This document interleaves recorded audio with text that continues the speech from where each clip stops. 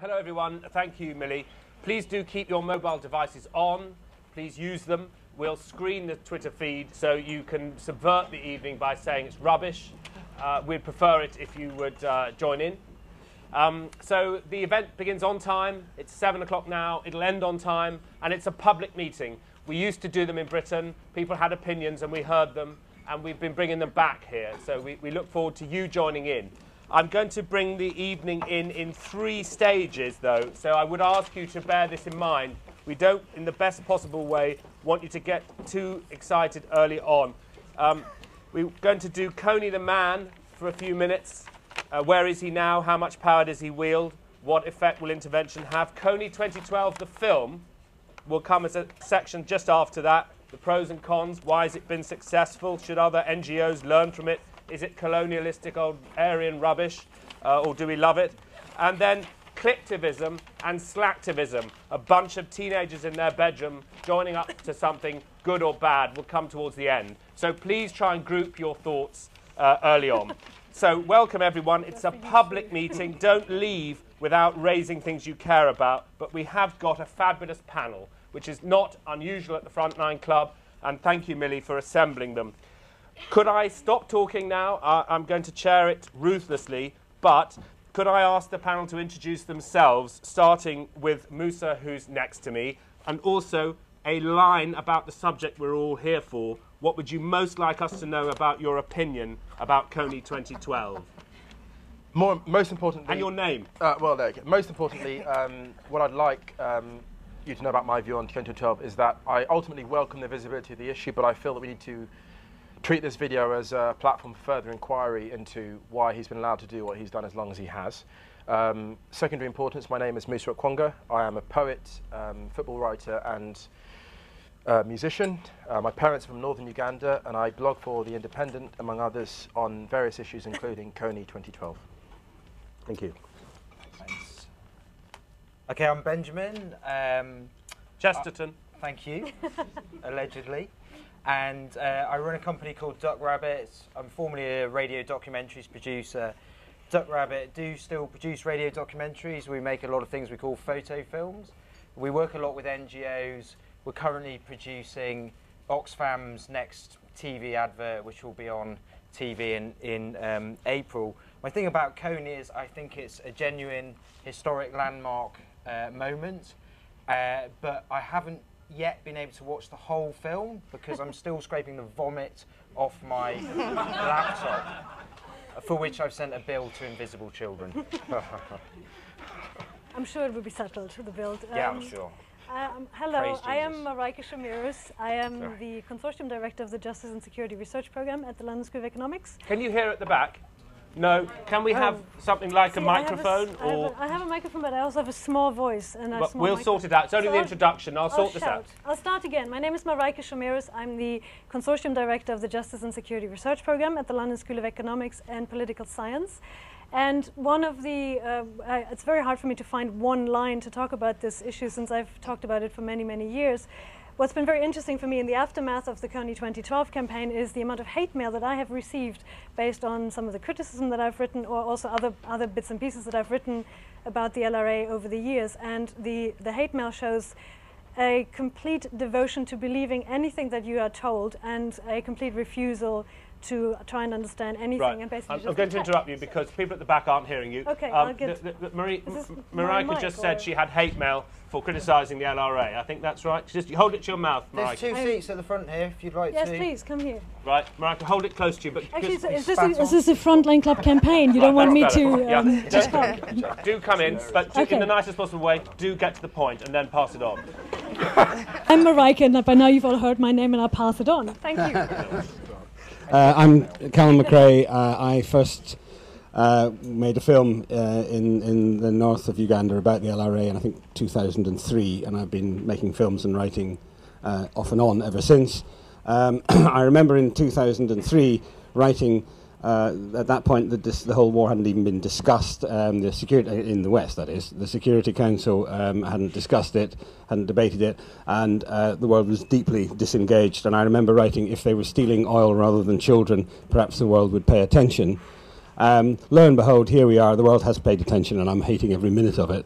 There is a certain commonality of line here, which is that this is a dreadful, I'm afraid, campaign. But nonetheless, very important, and we need to discuss it. It's a very interesting evening already. And to you, Amanda. Thank you. My name's Amanda Weisbaum. I'm the Programme Director for War Child. We work in northern Uganda. We also work in the Central African Republic, where atrocities from the LRA are happening as well. And yes, I would love a 5 million or however many 100 million hits on our videos in that short space of time. And good luck to them for doing that. But the message is wrong. It's not about Kony, it's about the children and who is suffering within the areas that the LRA are in at this time. Thank you very much. So who in the audience has seen it? Could you have a show of hands in the room if you've seen it? And it's about half. Can you keep your hands up, please? Can you keep your hands up if you've seen it through to the end? Okay, so wow. It's a little bit less. So we're in a room where the panel hasn't seen it all to the end, although they don't like it, and half of you have seen it. So let's see a bit of it. Over to the technology. You may not hear any of it, but here is something of about 2 minutes, I believe, and it may have sound, and if we turn the lights down, we could then actually see it. But obviously, oh! There you go. It's always been that the decisions made by the few, with the money and the power, dictated the priorities of their government and the stories in the media. They determine the lives and the opportunities of their citizens. But now there is something bigger than that. The people of the world see each other and can protect each other. It's turning the system upside down, and it changes everything. We are living in a new world, Facebook world, in which 750 million people share ideas, not thinking in borders. It's a global community bigger than US. Joseph Kony was committing crimes for 20 years and no one cared. We care.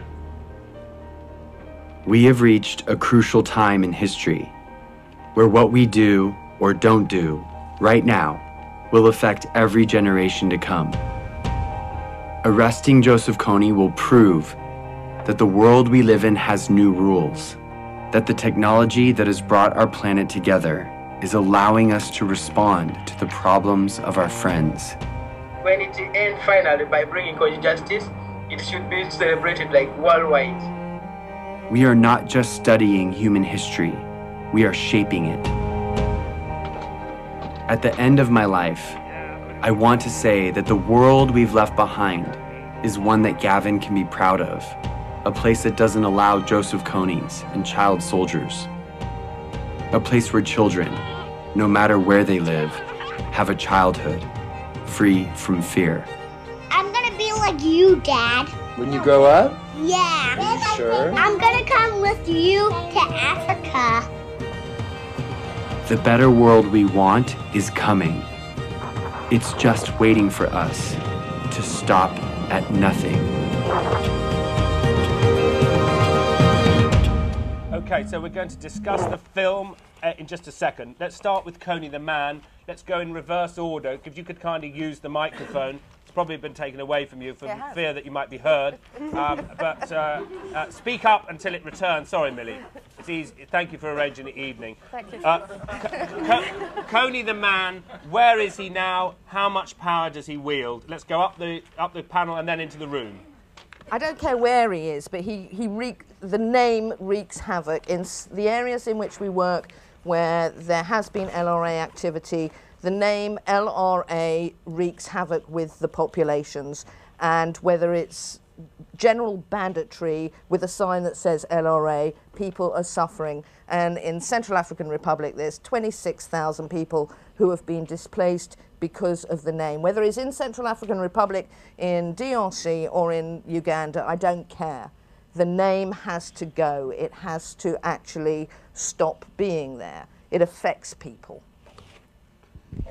I don't really know what to say about him. I mean, clearly this is a psychopathic cult leader who is a killer and who rules by fear, kidnapping, and is in that sense a very, very dangerous individual. And nobody, we would all be very happy. And I don't say this normally if he wasn't here anymore. The problem is that what he has been turned into, he is all those things, but the fact that he's been turned into an African bogeyman, which people can unite, which appeals to a kind of simple religious, particularly in America, nonsense, is really, really dangerous. And actually, we should be we shouldn't be lowering ourselves to the level of Kony or the people who see him as an African bogeyman. We should be looking at the issues that are raised by it. And that's the important issue. I'm afraid, Kony, I'm calling him Kony. His name is Kony. He's known as Kony in Uganda. They don't call him that in the film. I've always called him Kony because that's what people in Uganda call him. So I mean, even the name, has become weirdly distorted. But the important issue is the politics of this. The important issue, and also the sinister way in which people have latched onto this notion of an African bogeyman. Where is he now? I have no idea, but I'm sure if we asked the American intelligence officers, they could probably tell us this. And in fact, for many, many years, people have known where he was, and that never seemed to have prompted any action for various political and economical reasons. Many organizations who work in LRA-affected areas have started to refer to the LRA as the LRA phenomenon, which kind of feeds into what you just said, that the name stands for something that the man actually isn't. And I completely follow Callum with this, that, of course, if the LRA was brought to an end, it would make the situation a lot clearer. And I think that's one of the most important points that we need to remember. If you go into LRA-affected areas and spend significant amounts of time there, it's very, very clear that the situation is actually much, much messier than elevating one man to this level of superpower. It's been always very interesting to me talking about Kony the man, especially to American military guys who have absolutely no problem looking you straight in the eye and saying, well, but he has all these powers and he has these special powers and that's why we need to get him. And I say to them, look, really, do you really honestly believe it, that one man can be responsible for messing about, 5 national armies and 3 UN missions and the US army and the French army and sometimes the Israeli army? Really, if you believe that this is the deed of one man, there's something really wrong with your common sense, and that's a dangerous thing for a military man. I mean, I've got no idea where he is, to be honest. Sorry. Sorry. But I do take a little issue with the idea that what we've seen, even though it's vomit-inducing, is dangerous. I think you're sort of ascribing a power to it that I'm not sure is actually in this film. Neither do I think the fact that it's created a huge amount of debate is dangerous. I think that's actually a very, very good thing. Yeah, we're not on the film yet. Where is he? How much power does he wield? You don't know? Well, give it to Musa then. Give it over. Joseph Kony, who is he? He's a monster. He's been allowed to run riots. He's possibly in the Central African Republic. There's talk his influence is much diminished. There's talk that the LRA now consists of bands of 2 to 3 people. That's the most recent thing I read about it. I suppose the final thing I'd say about Joseph Kony really is that he came to power, or he began his LRA in a response to President Museveni's seizure of power in the mid-80s, and then he evolved into a kind of Colonel Kurtz figure. He should be stopped, but we should also ask questions about who enabled his escape so many times. So we'll ask questions. Maybe the microphones are working. Millie, are they? Just to say, justice is important, right? Of course. So that's what they're being asked for, is some justice. Okay, to the room. That's Can you what I'm hear saying. the contributors? I totally agree with you. Totally agree with you. So let's go to the room. Questions can be asked. Does anyone have any at this stage? Who is he? Where is he? Yes, there's a question here. And then we're whipping along. Where does he get his money from? Where does he get his money from? Panel? He doesn't have significant amounts of money. He steals and he plunders villages. He steals and he plunders. He has been supplied in the past significantly by the Khartoum government, Basically, you had a situation. I mean, this is when you start to get into the complexities of it. Basically, you had a situation where you had Uganda supporting the SPLA as a proxy against Khartoum, and you had Khartoum supporting the LRA as a proxy against Uganda and indeed against the SPLA. So there are all sorts of complex issues going on in there. There were quite a lot of arms coming from Khartoum. I believed for a time that they were coming from Khartoum. More recently, I'm not actually so sure they are now. But now I've completely. This is the new age, right? I'm sitting here talking. I'm listening to you. I'm looking at you. And I'm going, what's everybody looking at? Well, you've answered the question. Where did you get the money from? And then, anyone else have a question about this? Yes, over here. Who is the man? Where is he? And then we'll do a little bit of intervention. On the ground, in the areas where he's wreaked havoc, what is the local attitude and feeling towards Kony? Terrible. Absolutely fear and hatred. Well, actually, it's funny, just to add to that, there was talk there's mass displacement. I think the camps, the IDP camps in Uganda, are up to 1.7 million capacity at one point. What's an IDP? Internally displaced persons over the last 20-odd years. The thing that I would say in terms of how he's regarded, there was once said that there were sort of many people that the children feared at night. And one of them was the LRA, the other one was the Ugandan army, actually. So we can't forget their role in all of this. That's a vital part of the picture. Maybe just to add to that, actually, if you go into South Sudan, where, because the LRA were a proxy force for Khartoum for so many years, and you go into villages and ask comprehensively by whom have these people been attacked over the many years, half of them have also been attacked by the Ugandan army, by the UPDF, in addition to being attacked by the LRA. Which is really a fact that tends to be overlooked because it's all wrapped up into the LRA phenomenon. So is this the point you were making? We'll cut you two at the end, because does every child in Uganda recently had to fear violence, fear war, fear uniformed people and Lord's-resistant army people? Is that the point? Yes, indeed. I mean, you have somebody in uniform go into your village and you don't know whether they're peaceful or not, and you presume that they're not peaceful. So, you know, there is fear. And in South Sudan, and in northern DRC. And in CAR. And I mean, you know, if you look at the situation before the LRA were scattered, I mean, you know, the Ugandan government keep talking about how they defeated the LRA and drove them and defeated them. They didn't. They were scattered by a combination of Ugandan incompetence and American encouragement. In a disastrous military assault and offensive, which is effectively what Invisible Children are still proposing. But the situation for so many years was you had these people, the Acholi, were forced into huge IDP camps. I visited them. They were absolutely awful places. They were ridden with disease. They were incredibly dangerous. They were not protected. The LRA would come in at night and attack them. The UPDF would do nothing to do them. So as far as the people of northern Uganda and the Acholi people were concerned, there were two enemies out to get them. There were the Ugandan government, which effectively kept them in something which was little more than concentration camps, and then the LRA marauding against them. It was very difficult when you were in that situation to distinguish much between the LRA and the UPDF. So for our audience, the question here, Kony the man is one aggressor. Absolutely.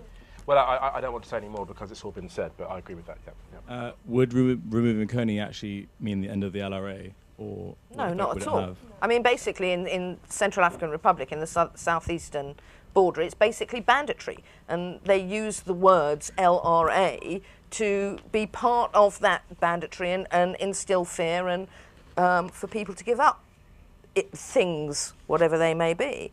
And there's no hierarchy. At least at one point there was some form of hierarchy, and now it's just there is a faction of banditry that goes on where they're using this name in fear of the LRA. So the film calls for intervention. What effect would intervention have? Just down the panel, who feels intervention would help in this part of the world? Musa, with you, and then we'll change subjects. So you mean military intervention? There is intervention already with AFRICOM. They've got 100 soldiers there as keeping a watching brief with the Ugandan army. So there is intervention. I think that it's strange because the video calls for more, but it's already there. Okay. I don't think it would help. Intervention from abroad doesn't help, or within Africa? Well, as a military force, no, I don't think it would help at this stage. Well, I think what's currently been going on, and we have to keep in mind that this is not a new thing. This partnership, this military partnership between the Ugandan army and the US Army is a very old one, and the US Army has been pumping millions of dollars into the Ugandan army, much of it under the pretense to have this as counter-LRA activities, but really there's other political issues going on there, which is, for example, the Ugandan army is supporting the USA in Somalia in the fight against al-Shabaab.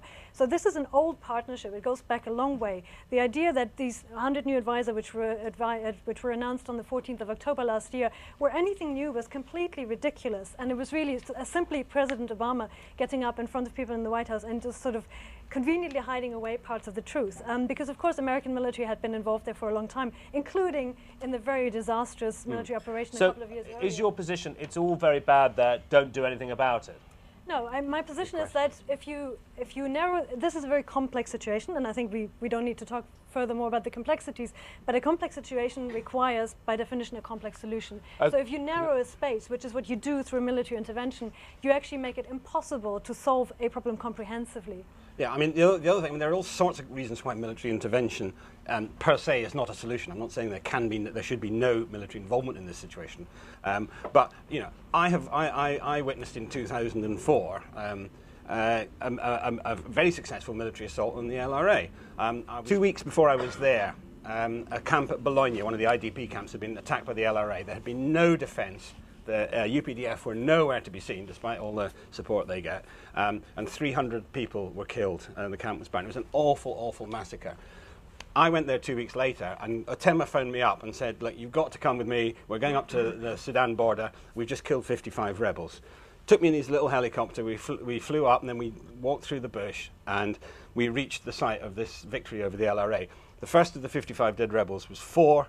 The rest were like mostly children, kids. There was a 14-year-old kid who was who'd obviously been lying there for some hours. And, you know, I said, is he still alive? And he's going to be treated. And they said, oh, yes, of course he's going to be treated. And I was hurried on and rushed on. And 5 minutes later, I said, have you done something for the kid?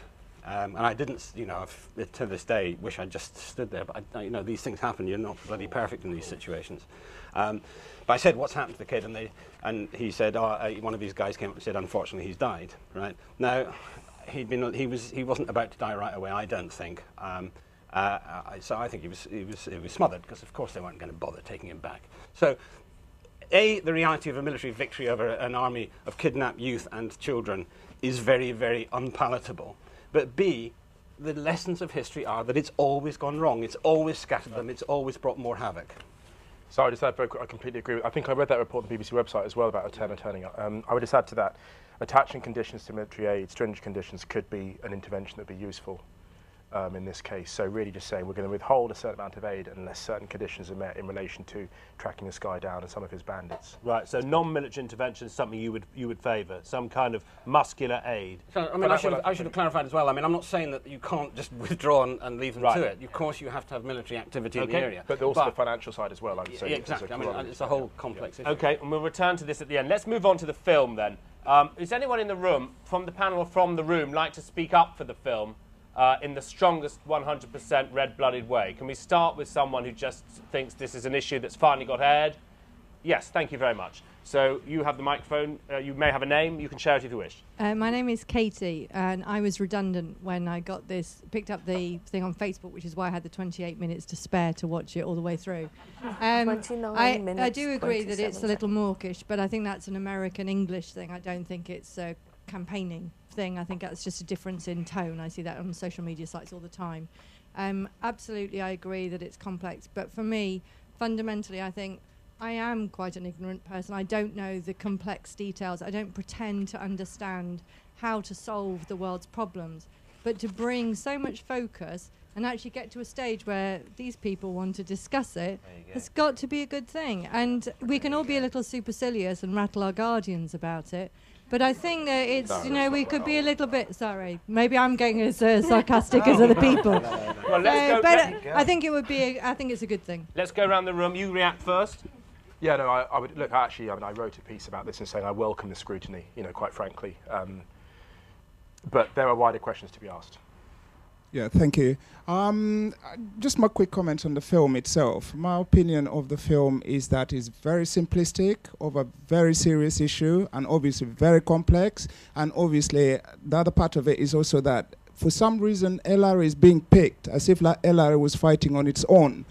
Musa, I think you're quite well aware of the atrocities that Museveni and his soldiers committed on the population of northern Uganda that created the LRA in the first place. And obviously, Jason Russell, yeah, he's done a great job, but I think he falls too far short and it makes a very complex conflict, very simplistic indeed. Yeah, I agree. Thank you for that. And very sensualist as well. To this lady in the front, would anyone like to respond to our friend there? Ben, would you like to respond to what we've heard? No. Because you agree with him? Yes. Right.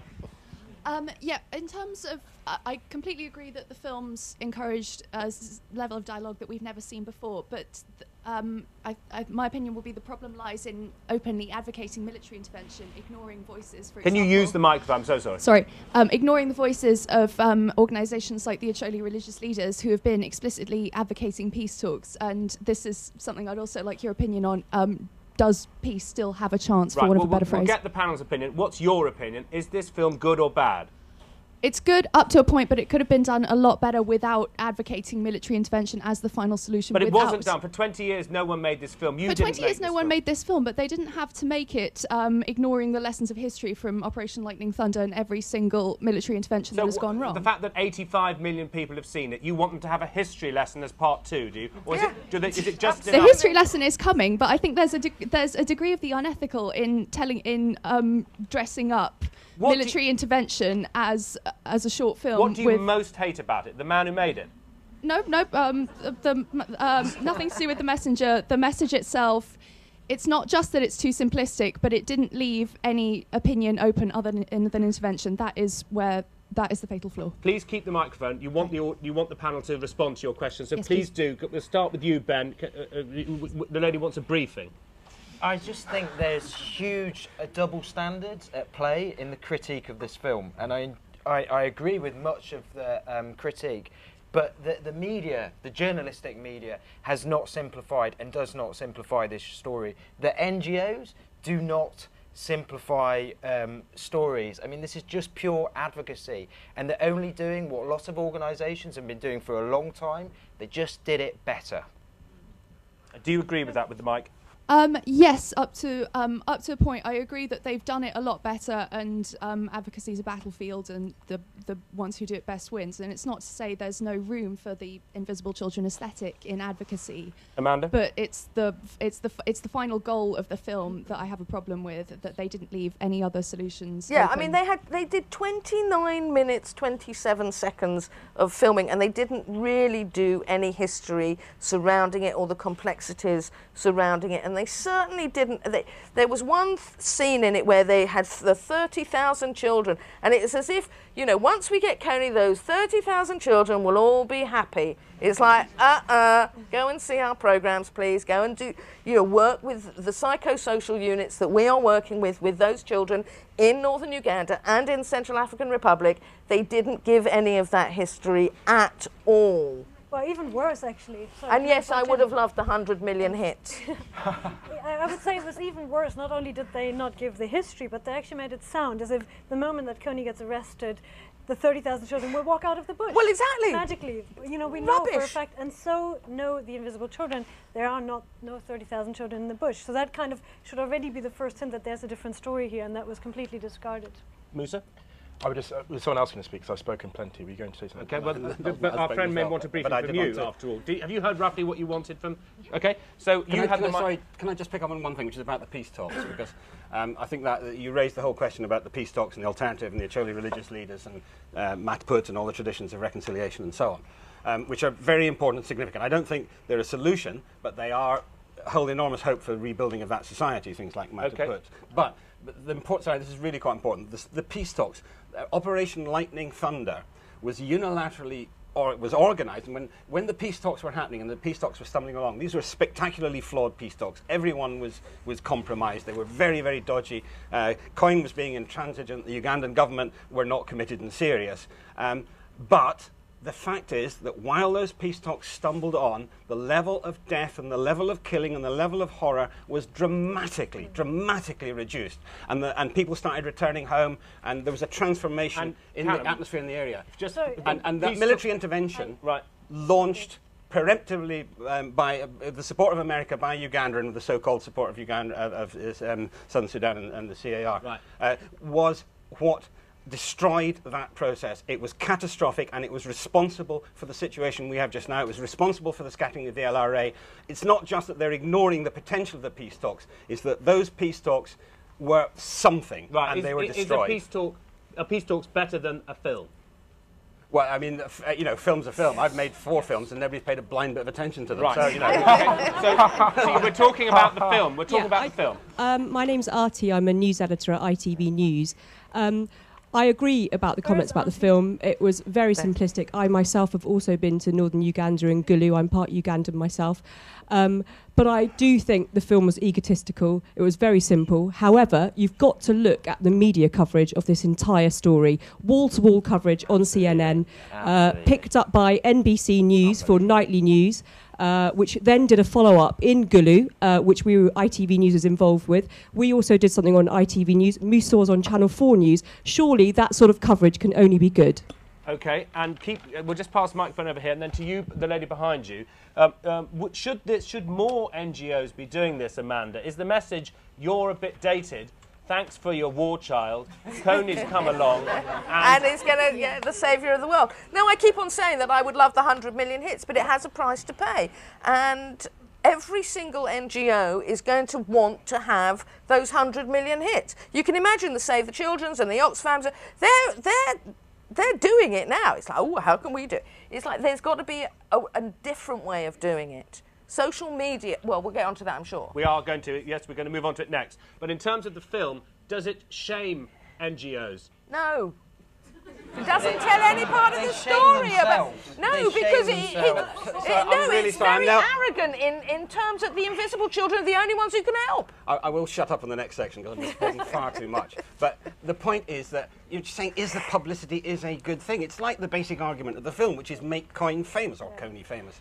That is not the point. The point is that if what you're doing is you're legitimising American involvement in Uganda, you're legitimising the deeply corrupt Museveni government, you're legitimising a very, very potentially dangerous situation in that part of Africa, that's not good, that's bad, and that's what this film does.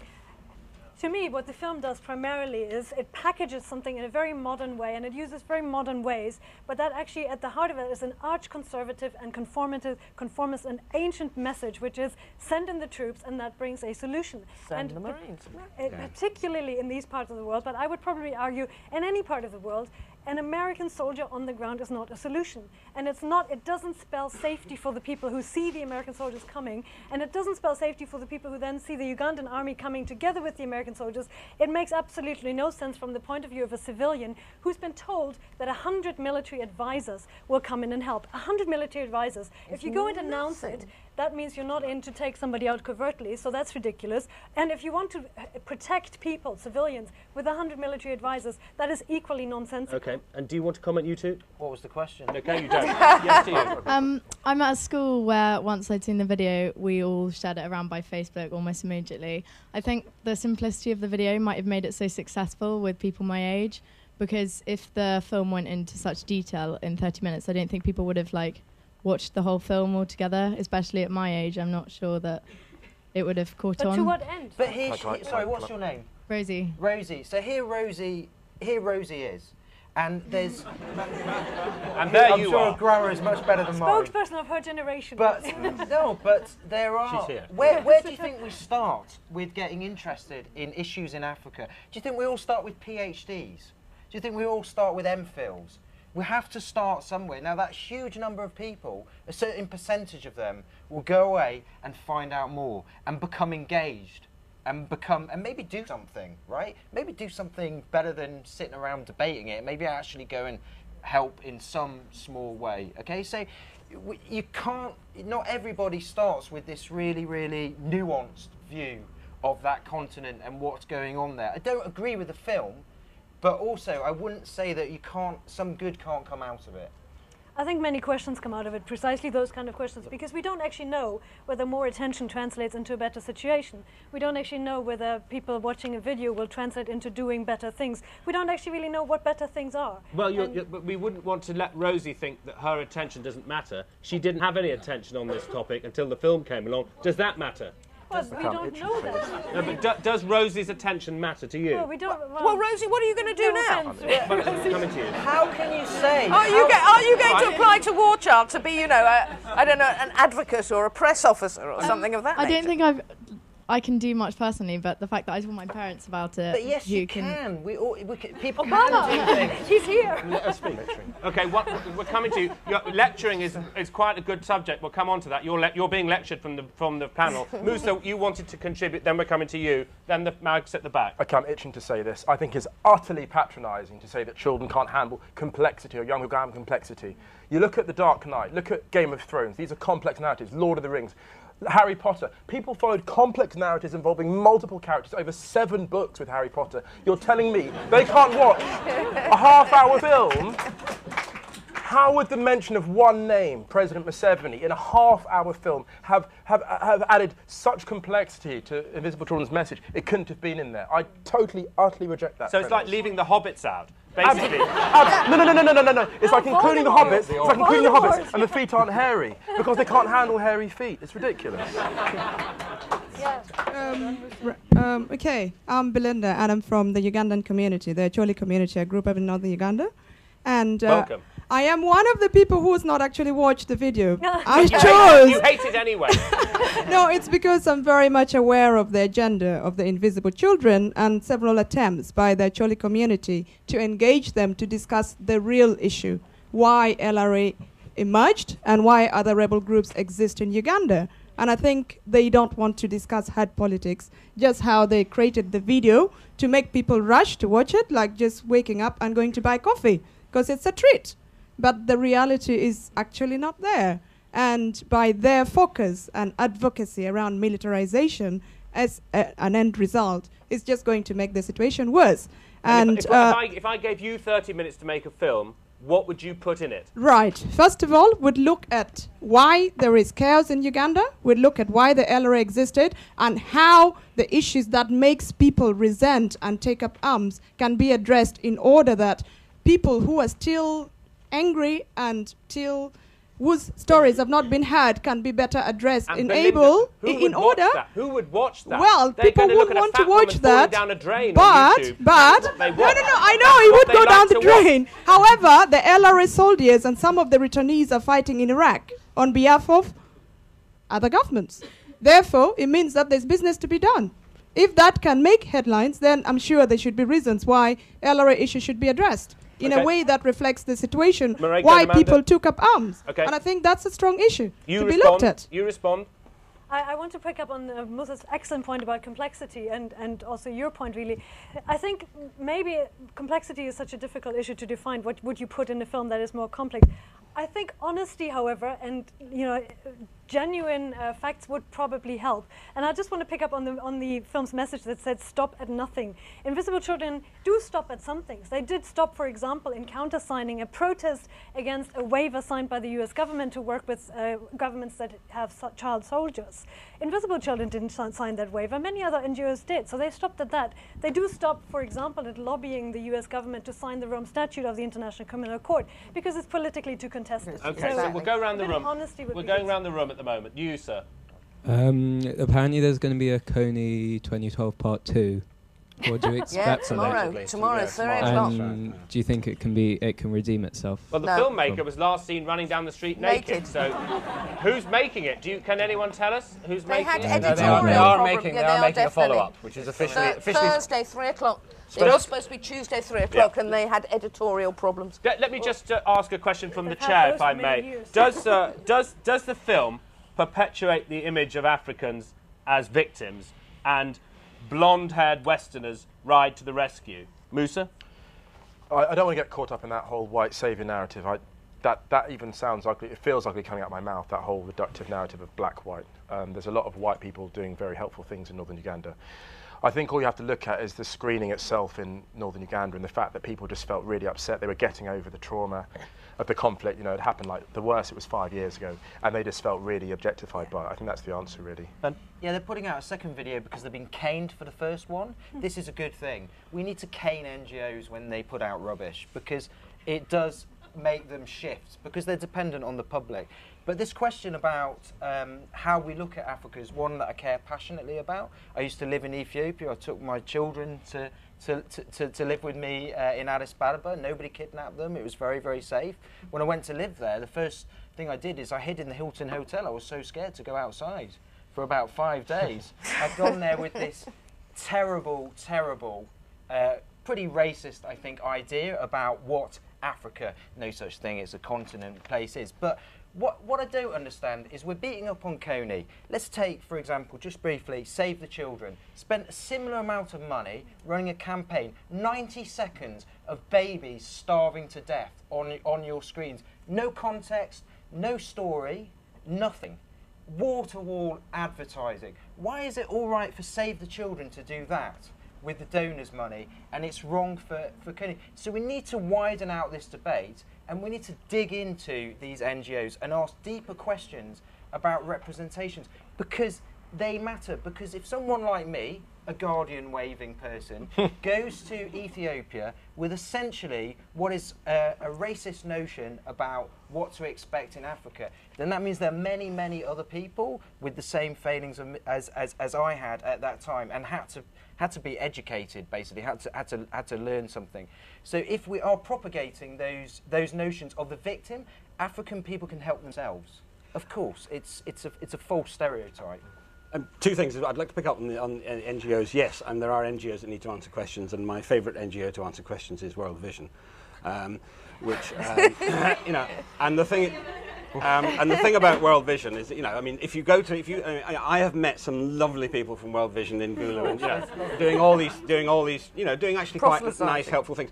But they are a really, really dodgy organisation, and I think we should be raising very serious questions about it. The second thing is in terms of what happens in this film and what happens with this kind of Western view is we need goodies and baddies. So Coyne's the baddie and Museveni's government the goodie. Now the government which and the forces, the military forces which Invisible Children are supporting, are advocating as the solution.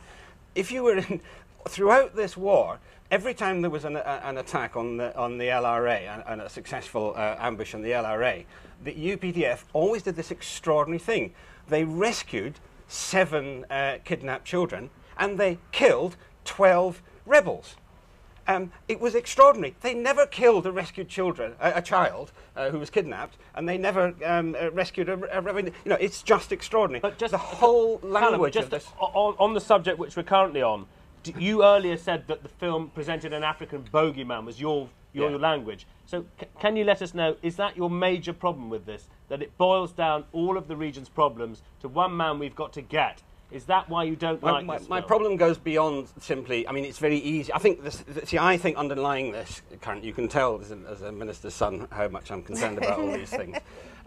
Underlying all these issues is this kind of Christian kind of agenda. I think the Christian agenda was hugely significant behind the success of the campaign. It's there behind World Vision. It's there behind all sorts of quite sinister things that are going on. What, like Love Thy Neighbour? No. Do unto others. Yeah, exactly. I mean, the film is 5 years too late, as Musa said, maybe basically. 10 years. Well, maybe 10 years too late.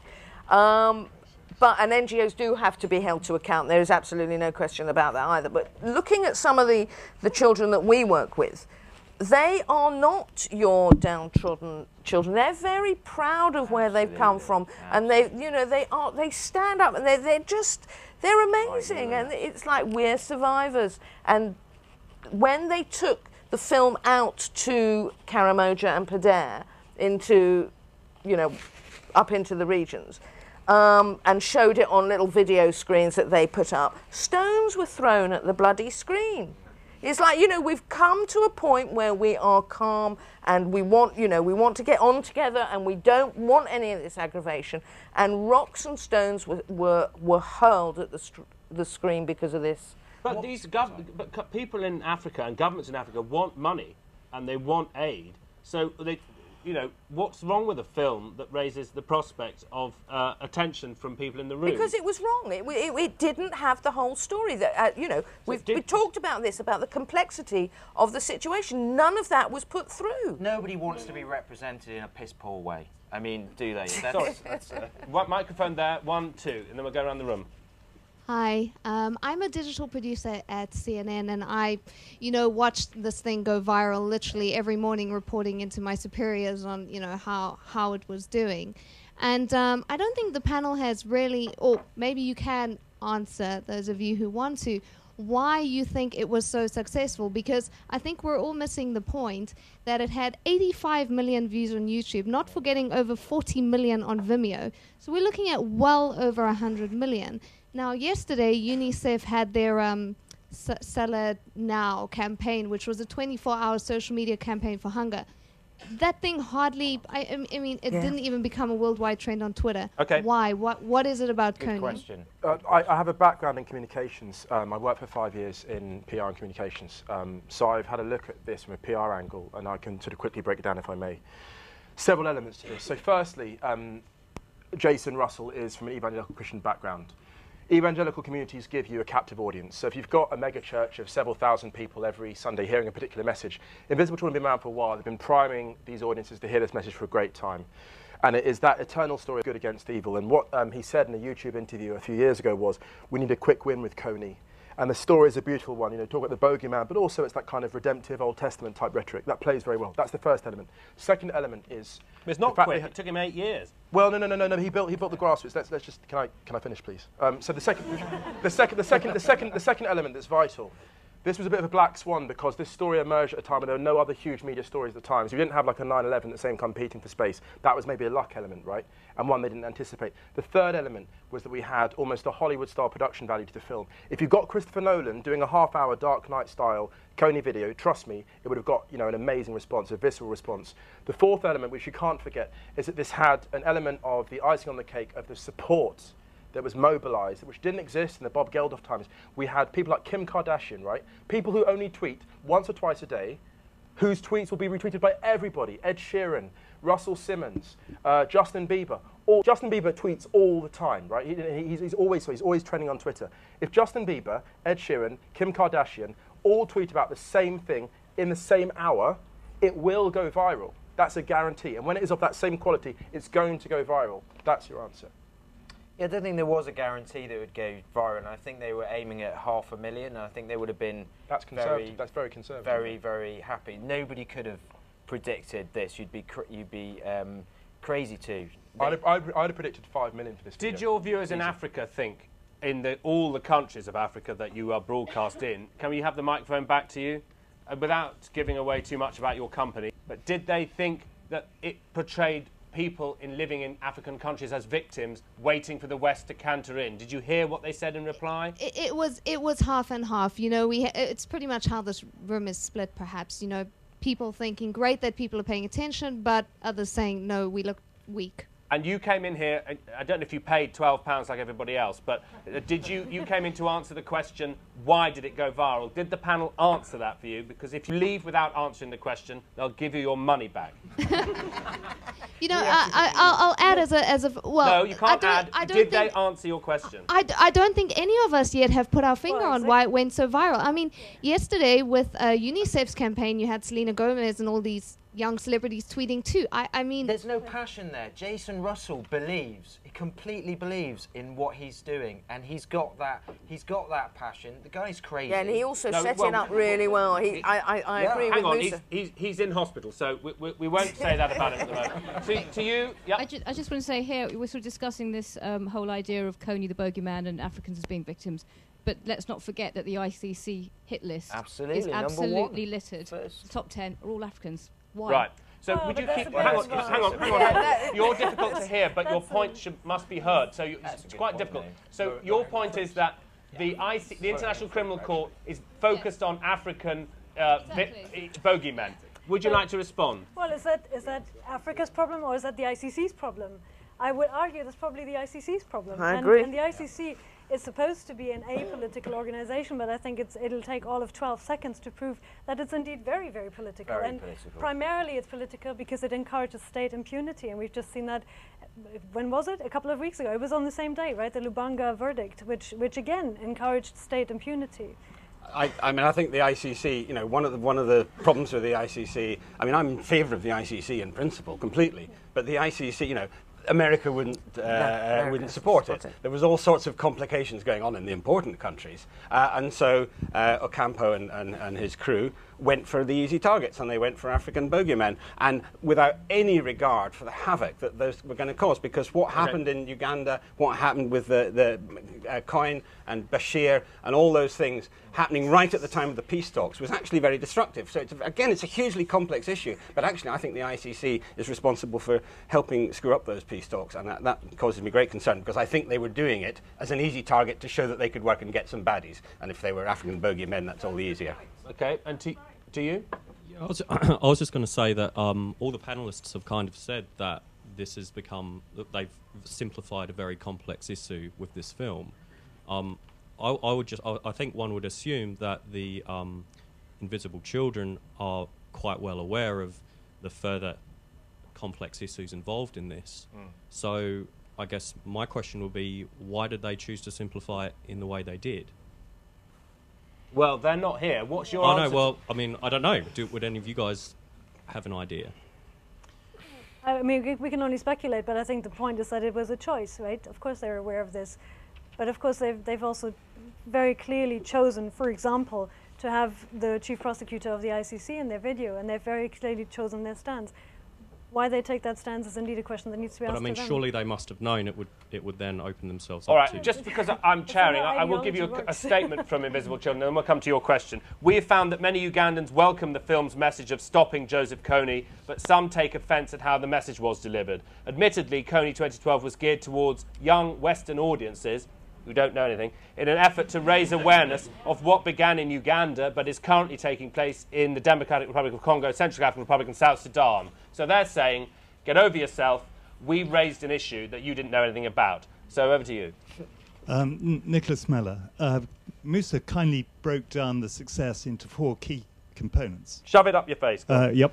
Musa broke down the success of the viral video into 4 components.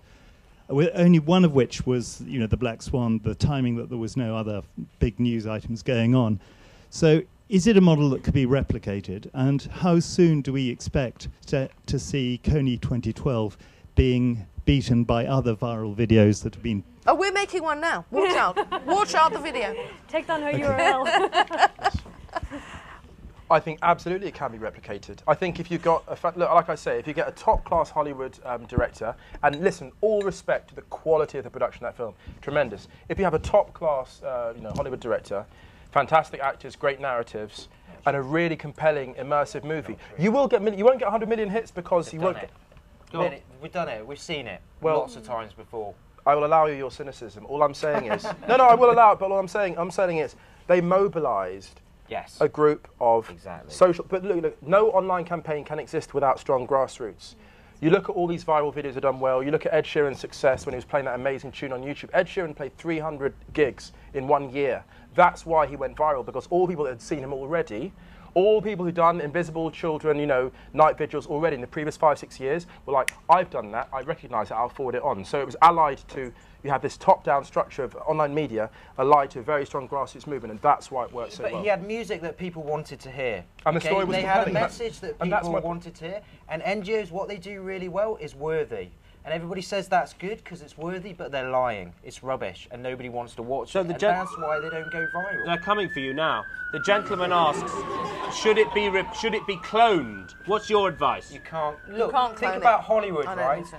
Do we know how to make a blockbuster? No, there is no magic. There is no magic. No, I don't think it can be replicated necessarily. I think it's done now. This was the phenomenon. We will all be sitting here in 5 years' time going, Kony 2012, that was a good viral one. Well, look, I think, and again, look, Thriller will never be replicated, but no one stopped making hit albums. People know how to write hit songs. People know how to write hit songs. Look, half a million views was a conservative estimate. You may not get 100 million, but you don't need 100 million. If you get 5 million hits of a fantastically made viral video with complexity, with the main issues in there, then go for it. And I think that's possible. And there are so many lessons to be drawn from this, and I think that NGOs should be taking these lessons forward. Yeah, but they'll go too far. All the NGOs will go too far. Every single NGO is sitting there trying to make that video today. Right, so that's your answer, is it? One other point, though. No, you can't have another point. Over to you. No, sorry, over to you. Over to you. Over to you. Yep, now. I'd like to make 2 points. One about the video. I know Jason Russell. And also one about Kony. Marika and myself met Joseph Kony in 2006. I would disagree actually with the panel's view that if you kill, I believe that if you do kill Joseph Kony, you stop the LRA. There are lots of rebels and lots of bandits around that country, and they'll continue. But I think he is the icon of that group, and I think that he has huge power. And I think if you kill him, you do kill the LRA. I was encouraged by the film, Kony 2012, because I know of no campaign that has encouraged more young people, more people to care about others on the other side of the world who they'll never meet. And I thought it was a huge success, and I'm a supporter. So would you like to keep the microphone? Who was going to respond? I would like to come straight back, actually. I didn't say that I never actually said that stopping Kony would not stop the LRA. I never said that. I'm a supporter of the visibility, but there are profound problems. There are profound problems which moved me to the point of anger within the half-hour film that Museveni was not mentioned. This is a man that came to power through military prowess, and for 26 years is not in his back garden. And that is a vital omission and a dangerous omission, I have to say. I'm a supporter of the campaign to stop Kony, but conversation cannot stop there, I'm afraid. I'm very sorry, I have to say that.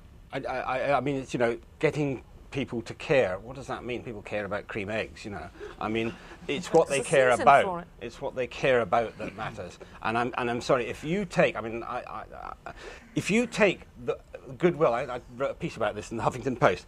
What they did was they mobilized this kind of Frankenstein of goodwill, which they then misdirected. And specifically not only misdirected, but actually made them support a solution which is actually to do with, at its heart, is to do with strengthening the West's involvement with Museveni, strengthening America's military links with a deeply corrupt and dangerous and increasingly autocratic government.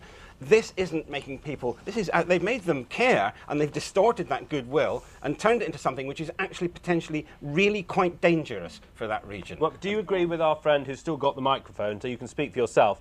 Killing the man who enjoys abducting children is going to do some good. No, I mean, if I heard that Joseph Kony was dead, I would, be celebrating. Of course, yes, I would. you agree with that. And it would certainly not be a bad thing. So you agree but it's with not, that? No, I'm not saying that's not the solution. It's not the solution. No, but his point is, this film raised awareness just on the name of the film. If this man was either arrested or well, hang on there. I mean, if American and Ugandan forces triumphantly go in, invade Central African Republic, execute this man and portray themselves as some kind of heroes, is that a good thing? Is the damage done by that internationally and in the region greater than the advantage of killing one particularly evil, unpleasant person? Would you like to answer I think that? it probably would be. I don't know. I mean, I would say that Obama probably wouldn't have announced that he was sending 100 troops. Maybe Marika's point was that they may have been there already in one sense, but he probably wouldn't have announced that unless he wanted there to be a solution. Did you say that? Sorry. No, hang on. Did you say that you met Kony with Marika? Yes. We spent 2 days with him, or a day with him. Having met him, would you kill him? Fair question. I would support him being killed. But so you hate him so much you want an American to kill him? I'm not a soldier. I'm a journalist. Right. I mean, Yeah, we have, but unfortunately not everyone will hear if we don't give you the microphone. But the panel is responding to the gentleman in the audience. He supports the film, he supports the killing of the man. Would you like to respond to him? Well, I have a point about Obama's solution. I think the we'll come to that. Just on his question. I just pick up on his point. Obama's solution was an announcement in front of the White House. I'm really not sure what kind of solution that is. And I think the second question is, what is the solution supposed to do?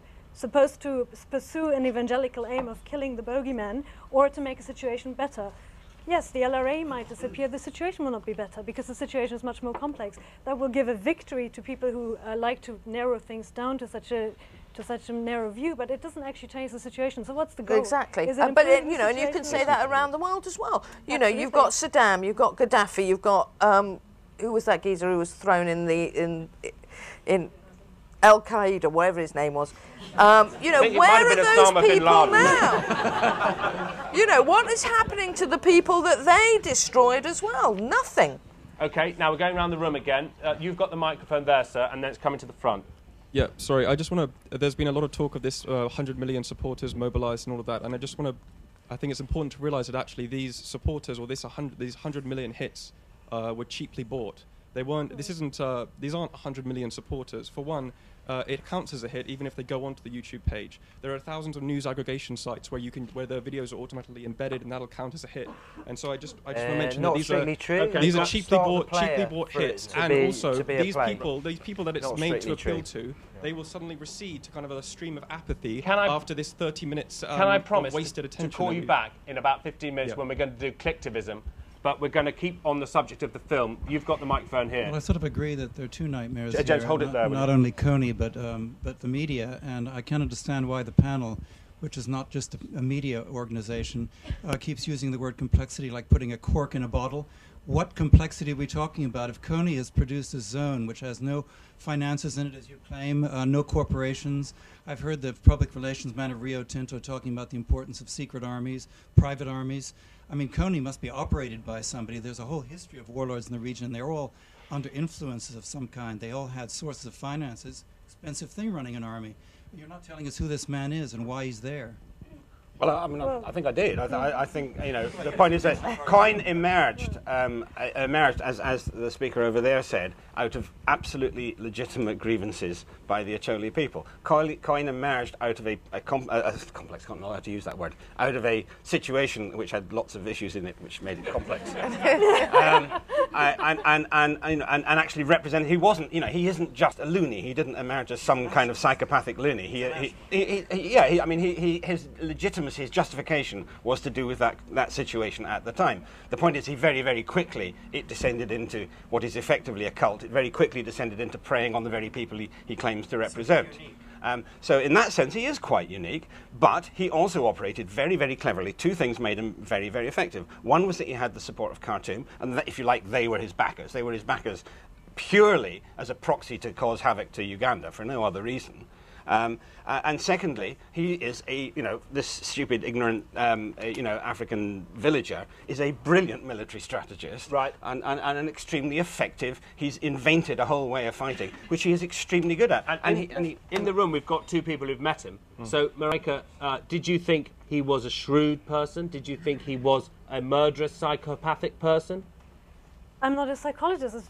I can't honestly answer that from spending time with him. Obviously, he didn't murder anyone in my presence, and I can't speak to a psychological or psychiatric diagnosis. It's just impossible. Did he appear to be a puppeteer, or the question? I've always found that focus on him somewhat misplaced, and that's actually what I took away from it most. Was but the person who made the film with you would have him shot. Well, he wouldn't shoot him himself, though, apparently. So, I just think he was a rebel leader who had been in the bush for a long time, who at that time was trying to initiate peace negotiations. Well, why not just arrest him then? Okay, what about that? Would you support that? An arrest by the ICC? Yes. Yeah, sure, if that was a possibility, if that was done fairly, if that would give a fair trial. There was a time when the LRA was debating going to The Hague because they felt that was a way to actually make their statements against the Ugandan army, who of course hadn't had an arrest warrant issued against them. So it might be interesting. Yeah, can I say I'd arrest him actually? I wouldn't kill him because then you martyr him, then he becomes this mythical figure. No, bang him up in chains, put him in a jail, and let him sweat in a cold room for the rest of his life, because then he's humiliated, and then all his people can sit there and go, oh, they caught our big man. That's what you need. You cannot make this man any more mythical than he actually is already. Yeah. in my opinion. My initial point is no longer at the topic, but I think to this point, the objective of the video was never to kill Kony. It was always to bring him to justice, number one. And do you support that as yourself as a citizen? Yes, definitely. And did the film make you understand this problem that you'd never heard about before? Oh, completely. And to the point about caring, I didn't care before. Watching the video, I was most touched by the disfigurements that were happening. You know, the people whose noses and lips were cut off. And I researched that, and I found out that these people can't eat food because it falls out of their mouth. And so I found different charities that help and provide plastic surgery, Living Hope being one of them, and supported that charity. So what do you read into equivocation from the people in the panel? Some of them have expressed doubts about the film, and we've heard from the floor someone who supports the filmmaker. What do you read into the doubts that you're hearing from some in the room and some on the panel?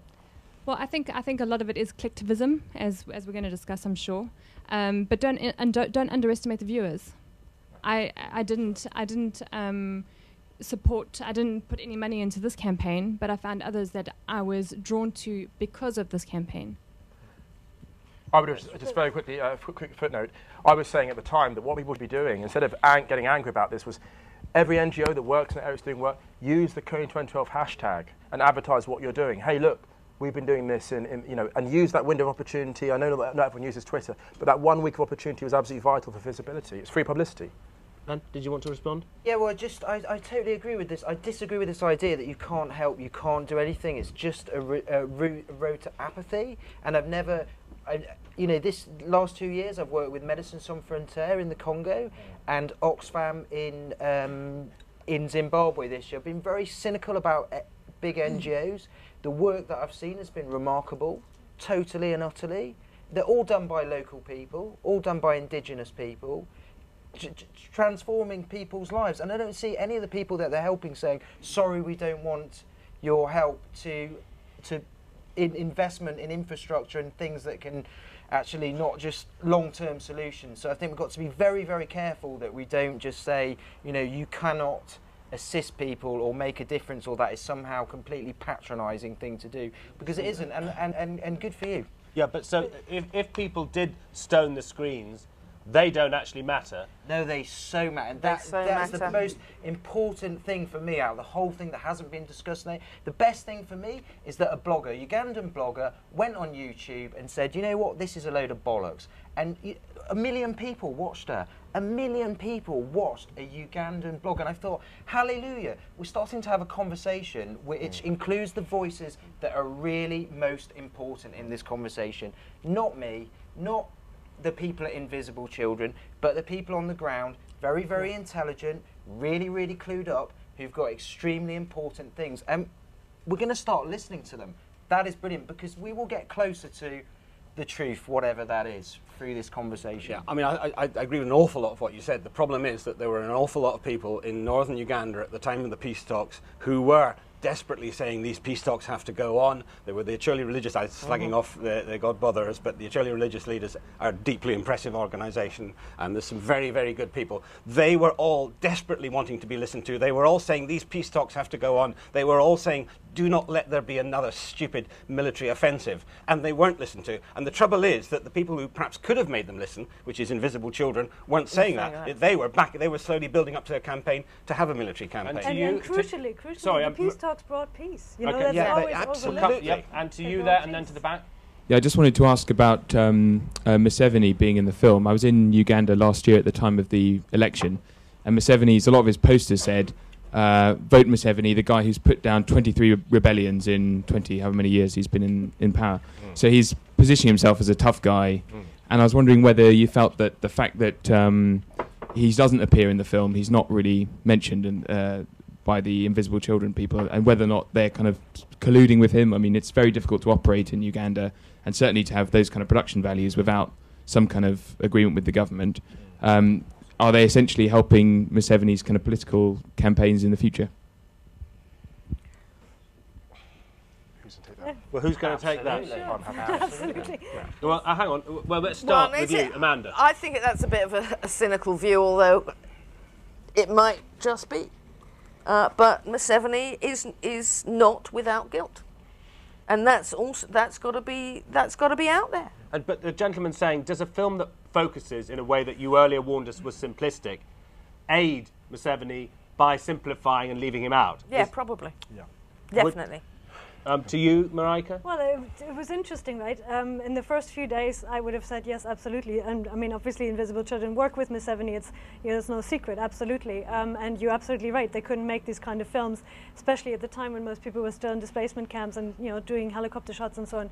Wouldn't have been possible without very close collaboration with the government. But then, of course, something really interesting happened, which it turned into a bit of a PR disaster for Uganda, right? And then all of a sudden, the Ugandan government had to get up and say, well, wait a second, we're actually not a country that is run by a warlord, and you can still come here and look at the gorillas, and it's gorillas, not gorillas, and it's actually it's a nice place. So I think actually that's a really interesting point. Earlier we talked a little bit about the fact that none of us actually really understand the implications of this, and I think the implications changed almost by the day. And I think on day 1 the Ugandan government thought fantastic, and on day 10 not so much anymore, because of course criticism also mounted, and that probably goes into this whole point that we've discussed here, that we don't understand how this works. It's a very textured and generous thing of you to say, because you'd earlier been quite strident in your criticism, and now you're saying actually it may have harmed Museveni, it may have actually aided the overall spotlight focusing on this country. And given the criticism you made earlier, it's a very interesting point to hear you make. Thank you for raising it. We're going to move on to clicktivism in about 5 minutes. Can I ask if people in the room haven't been heard on the film? If you came here paying good money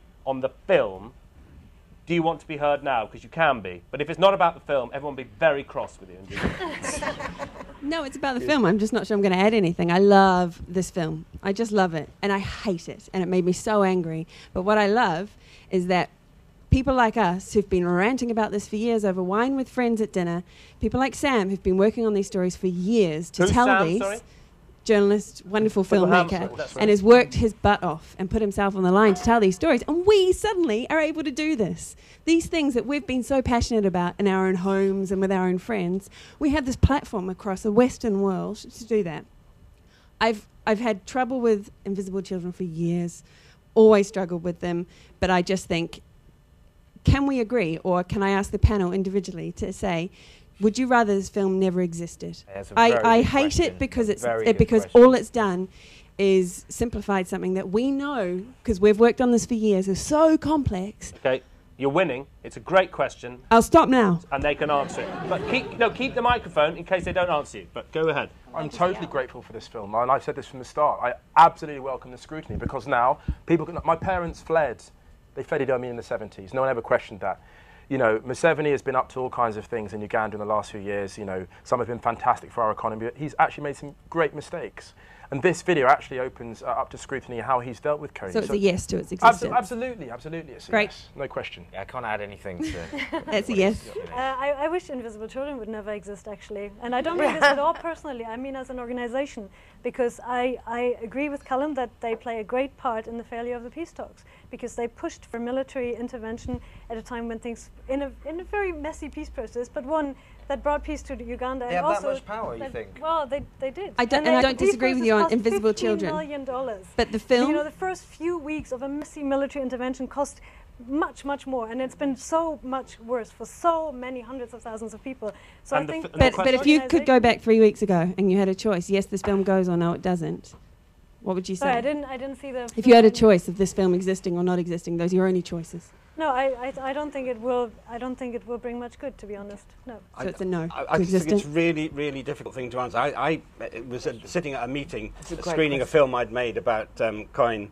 about 4 years ago, and there was half as many people here as there are now. So yeah, on one level, the debate is hugely increased. But on the other, I actually, in a way, I can't tell yet whether this film is going to do more harm than good. It has done some good. It has raised the profile of the issue, but it has already done a lot of harm. What lay behind the film scuppered the peace talks.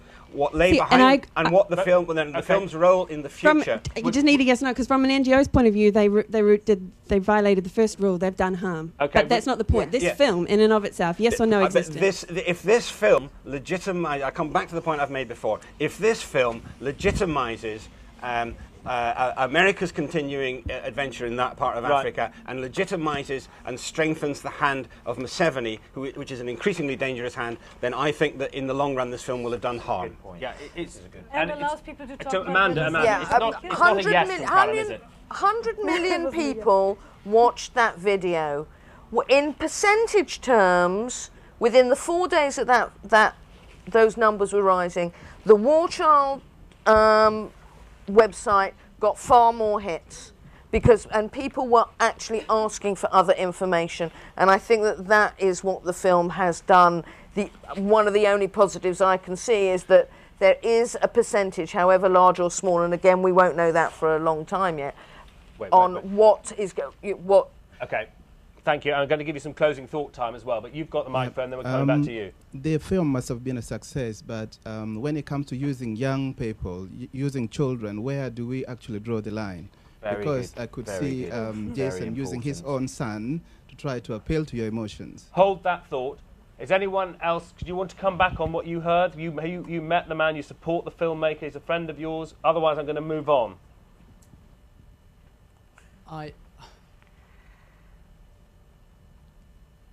I'd say a few things. Carry on, and I'll. Okay, thank you for your permission. Okay, so we're moving on to clicktivism, and I promised to come back to you, sir. You started us on this, and then I'll come back to your point about children, and then panel, things you haven't said or where you were contorted or everything will come to you. I can make one wager. No, not now. You can't. No. Over to you. Over to you. I'll come back to you. I promise, but not now. All I wanted to say was that it's not 100 million people. It's not 100. It's not 100 million views actually watching the video all the way through. In fact, I would contend that the most of them didn't watch it all the way through. And also, it's important to recognise that this isn't the same as 100 million people going to a cinema screening, where it actually takes effort. This is about 100 million people, or this is about a lot of people sitting bored at their computers on the internet and then seeing on their streams, or Twitter streams, or Facebook streams, or whatever, or the news aggregation sites, and saying, okay. That this has got a lot of votes or whatever, I'm going to click on it. Right, but we've heard from about 5 people and then they in the room like it who and they don't share agree with you. Rosie, the lady over there, the two at the back, they say actually it educated them and they went out and sought more information. So you. Well, I think if we're I don't think that we, the people here that are actually interested in this, I don't think we're the majority of people. I think the majority of people are just the likers. It's superficial interest. I think there is a lot of issue about click-through. Let me just tell you a very, very, very brief story that is quite enlightening. I was asked to go and film a Syrian woman for a very, very major, one of the biggest collectivist organisations, and I was filmed it in her house in not too far from here. And then we had a script. She read this script. She read it in Syrian. We sent it back to this major NGO. They said, oh, we don't like this woman's voice, so we're going to get another woman's voice from somewhere else, and then we're going to put this onto your video. When the video went out on the Guardian website, the video was supposed to have been recorded in Homs or somewhere like that in Syria. The woman was a Syrian mother, and she had written the script. Okay, this wasn't even her voice. It was written by one of the most obnoxious people I've ever had the displeasure of working with in Lebanon.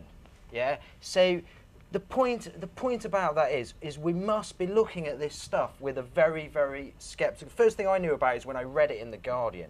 We've got to be looking at these organisations who are doing advocacy. There's a massive difference between advocacy, journalism, and aid. Okay, we're coming to the question of clicktivism and then closing thoughts from the panel. In the room, do people think, people who haven't spoken before, do people think this is a new type of campaign? Yes, you can have the microphone, but give the microphone.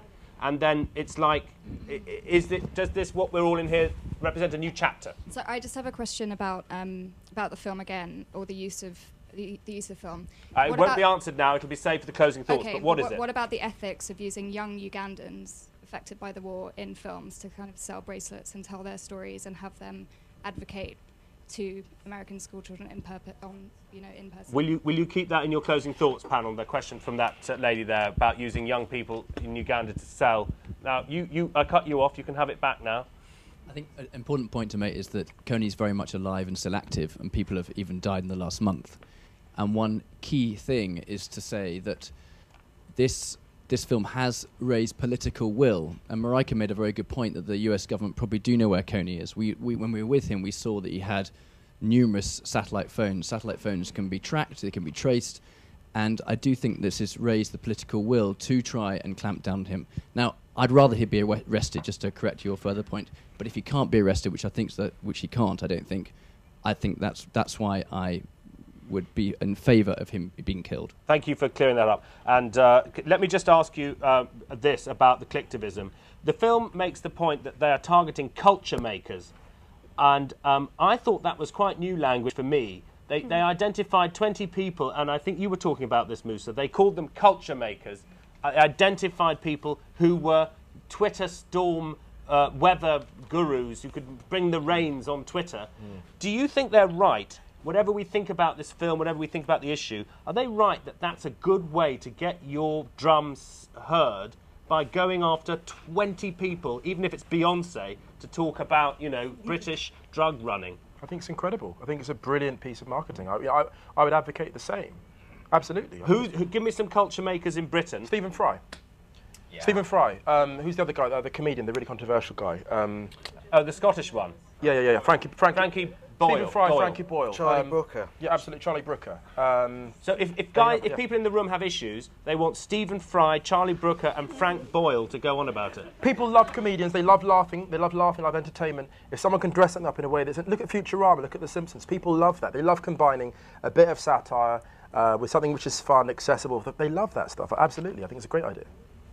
Do you find this objectionable? Well, no, I don't. I mean, I've just made 2 films about Sri Lanka's killing fields, which have, were presented by Jon Snow. That gave them gravitas. I mean, he presented them. He didn't, that's what he did. I am now trying to make those into a single film, and I'm trying to get George Clooney to narrate it and MIA to do the title track. So of course that's kind of quite. I don't know if I'll succeed, but that of course is quite legitimate. I don't have a problem with that at all. And do you think that they did anything new in this film by going after retweets from 20 targeted individuals? That's campaign. I mean, I'm not really that. I think it was a successful campaign. I think probably more important was the base amongst the evangelical Christian community in America, which was the kind of the mass base that triggered it and set it all off. I think that using famous names and doing all that is a perfectly legitimate part of a campaign. The important issue is whether your campaign is worth fighting. Okay, and we're talking about clicktivism. We're going around the room. On the issue of whether it's new or not, I think it's remarkably similar to things like Britain's Got Talent and the X Factor, where you, over a period of time, build up a loyal base that feel an involvement in the process. You also bring in the sort of celebrity judges who are your sort of retweeters. And then at the end of it, there's a product that everyone buys into, and the product's the film. Okay. Or the band who emerges from the X Factor. You've had the microphone, so sorry, you can't have it again. So, panel, can you give us some closing thoughts, including the things that you didn't get said correctly? And we'll come to the audience. The thing that you thought didn't come out correctly. Starting with you, Amanda. One thing we didn't hear from you, and if I may commend you for not using this in this way, do, by all means, tell us of a project that War Child's doing that backs up an approach that you want us all to consider. But do give us some closing thoughts, and we'll also hear from the room in conclusion. Things that weren't said correctly, or things you'd like to reinforce. Well, that's very interesting about me telling you about our projects, because it's not about that. It's about the whole media thing for me is a nightmare. We have to tweet, we have to blog, we have to Facebook, we have to Twitface or whatever it is that we have to do. It takes it away from what we are trying to achieve, which is to help those poor children on the ground. It's the beneficiaries, the people that we want to help. And it's like I've become a media circus. I love it. But you're very good at reality, thank you very much. But in reality, I want to do what I want to do, which is help those people. I want to sit down with those children and say, what do you want us to do for you? And have the conversation with them. I don't need all of this rubbish in a way. I do need your money, by the way, so click onto War Child, donate to War Child, obviously.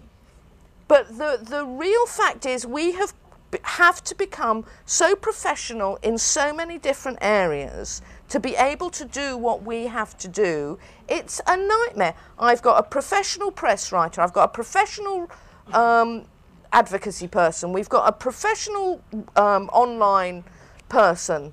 That's 3 human beings that I could have in my programs team on the ground doing child protection, doing psychosocial work, doing life skills training.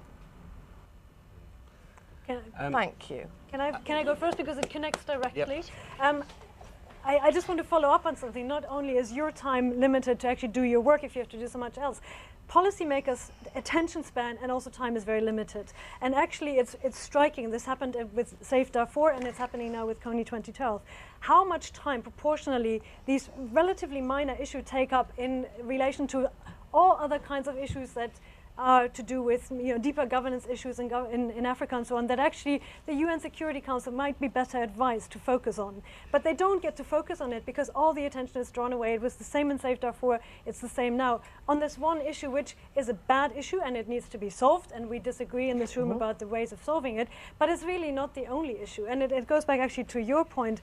In this big mess of things, the LRA really is a relatively small player, and they have been a relatively small player, which doesn't mean that they should stay there. But that's also the argument why taking out Kony might be a great ideological victory, but it won't make the situation any better. And these kind of issues are displaced. Policymakers only have 5 minutes to be briefed on something. So that's a real long-term issue to think of.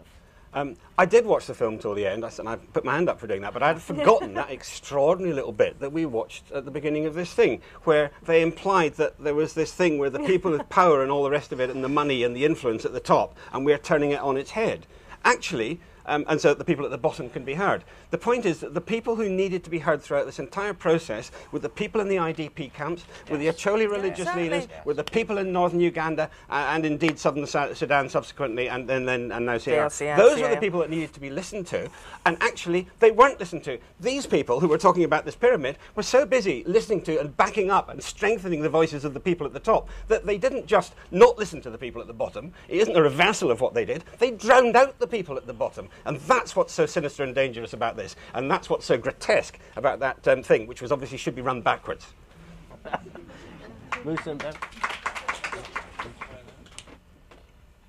Yeah, I watched your film on the Sri Lanka film, and I'll never forget sitting there watching that film. And I wish social media could have been used to get your film on at 9 o'clock in the evening, not at 11 o'clock. And that's where it's at for me, the work that you do, and I want to pay tribute to that. But I also think that we can use social media to get stories like the kind that you're trying to tell with the integrity and the bravery and the impact into better schedules, into more people's lives, to get more people connected. The one thing that I learned tonight, very interesting. Thank you very much to this panel, was which you just hinted at, which you just spoke about, is this idea of here you've got this dictator in Uganda, and we're focusing on the one guy. I got an email a week ago from a friend of mine who's an Ethiopian. He came over here for IVF treatment with his wife and his young son 9 months ago. He's supposed to go back on the 28th of August. But on the 27th of August, the Ethiopian government raided his office, and they took away his 2 colleagues, we used to work together, who've been in prison for the last 8 months, and nobody knows where they are. 20,000 similar people disappearing under Mellers' government. I was sent out by the BBC, would you believe it, to train the Ministry of Information, the ones who were lying and covering up all this kind of stuff.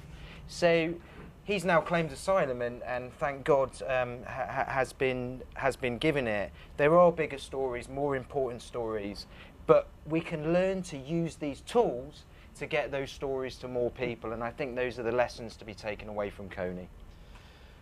Yeah, it's been a real pleasure to be, it's a privilege to be here, and I would like to say as a closing thing, this is such a breath of fresh air. I'm so grateful for the scrutiny this has brought to northern Uganda. Like, for so many years, my family, we fled this, we've suffered from this. My mother goes every summer and works in the IDP camps in northern Uganda, no visibility at all.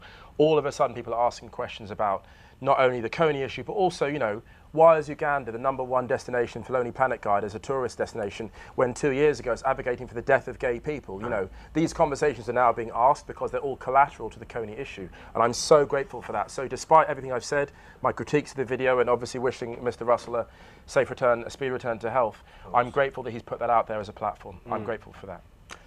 Well, I mean, actually, I think your comments are typical of an evening that's been very textured, and I think everyone would join in wishing an ill person success in getting back to health.